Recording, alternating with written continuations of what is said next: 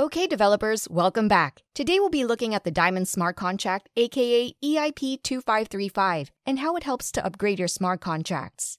This video is produced by Thibaut, made by Alex, and voiced by me, Joel. And on EatTheBlocks, we help Web 2 developers get into Web 3. Hey, sorry to interrupt.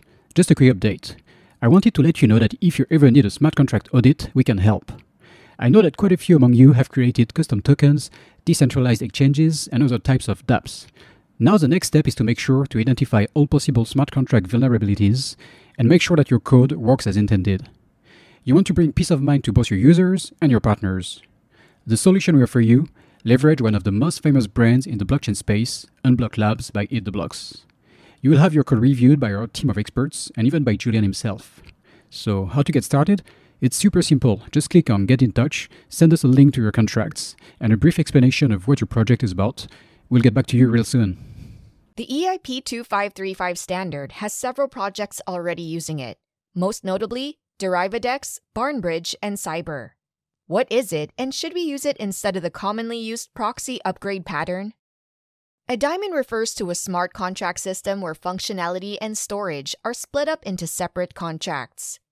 In short, to fix the problem of smart contracts not being upgradable due to their immutability, a proxy pattern deploys two contracts. A proxy contract is what the user interacts with and which holds the data.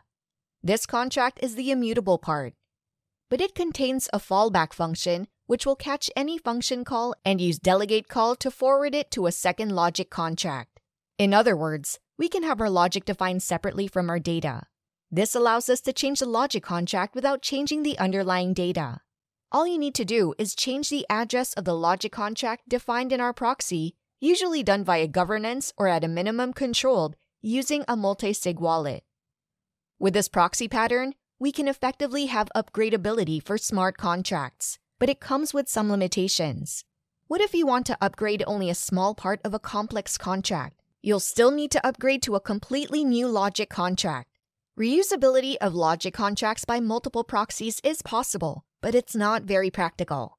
There's no way to combine logic contracts or use only parts of one. You cannot have a modular permission system, which, for example, would allow some entities to only upgrade a subset of existing functions. Instead, it's an all-or-nothing approach.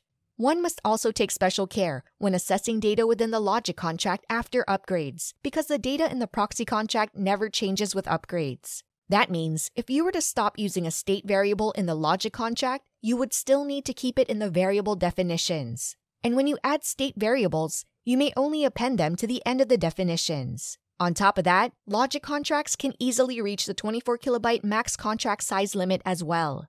So this is where the diamonds come in. The core idea is identical to the proxy pattern, but with the difference that you can have multiple logic contracts.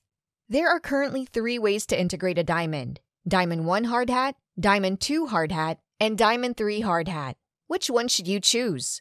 They all do the same thing, so it doesn't matter too much. If you plan to do many upgrades and care about gas costs, consider going with Daemon 2. Otherwise, Daemon 1 is probably a better choice since the code is much more readable. This is the core logic of Daemon 1 for adding and removing functions with some checks removed for better readability. Now with all that said, which one is better? Proxy upgrade patterns or daemons? Let's look at the pros and cons. Daemon pattern allows facet reusability, modular upgradability, modular permission system, storage slot management, and avoiding max contract size issues. However, it is more complex and harder to maintain with not many big real-life projects yet. It's also not supported by tools like Etherscan, but alternatives to Etherscan do exist, which is called Looper. Hence, would you consider implementing daemon pattern to your decentralized applications? If you'd like to learn more about upgradable contracts, feel free to check out this video made by us that talks about proxy contracts. I'll see you guys again next time. Bye!